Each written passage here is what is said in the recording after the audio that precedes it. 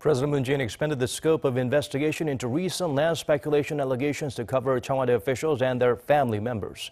A separate task force led by the presidential chief of staff has been formed to support the government probe.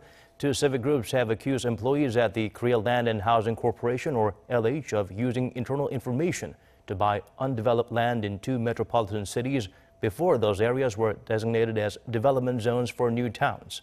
Moon initially ordered a probe into officials at the Land Ministry, LH, and related public corporations. The additional orders on the matter are likely a reflection of the severity of the issue, given that the current administration has long pledged to root out illicit practices, including real estate speculation.